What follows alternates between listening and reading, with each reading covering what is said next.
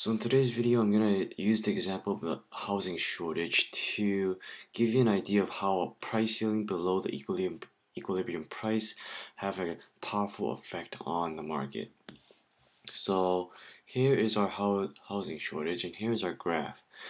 You can see that in this graph, we're going to have our equilibrium rent at $800.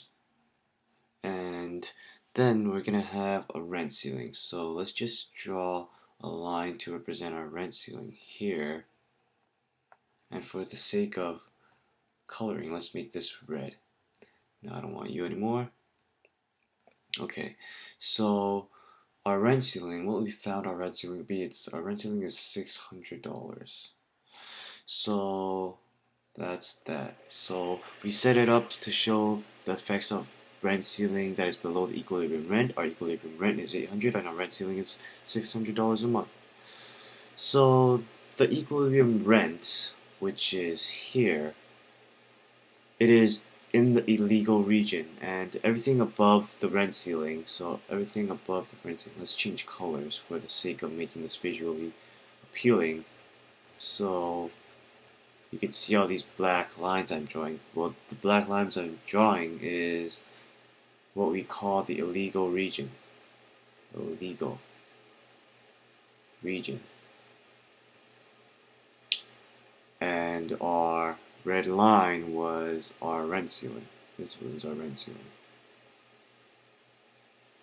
Rent ceiling. Okay, so all's good so far. Now at the rent ceiling, we could see that the quantity demanded exceeds the quantity supplied. And you can see this here with the quantity demanded being 80. So 80 people in the market demand the housing at the price of 600. But for providers, there are only 40 providers in the market willing to provide that housing at a price of $600.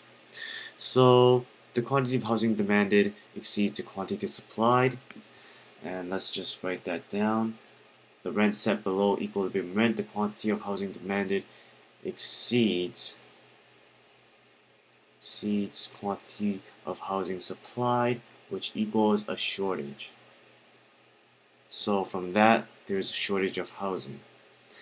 And right, remember in this equilibrium, the quantity of housing supplied is equal to the quantity of housing demanded because, well, they're equal. That's a short story. Now, because the legal price cannot eliminate the shortage, other mechanisms operate. Because we can't get to equilibrium and cannot eliminate this shortage that we're having, which, let me draw it, which is here. This area is the shortage, right?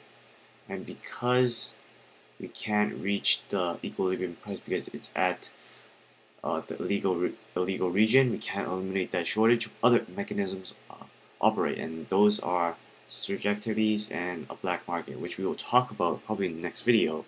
But in this case, with this housing shortage, some people actually are willing to pay more. So people are willing to pay up to maximum like $1,000 a month.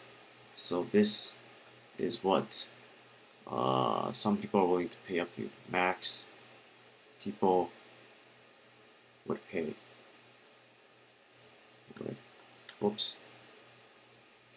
pay. So let's just draw a line to make this visually appealing. So yeah, so that's the max amount that people will pay for the quantity demanded with this housing shortage. Just draw a straight line on the quantity supplied, and when that line intersects the demand curve, then that's the maximum that people are willing to pay, and that's usually how it's done on your tests. And we can finish this sentence off saying that rent ceiling below equilibrium rent equals a shortage.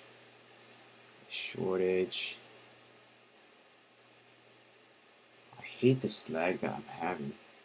Shortage of houses.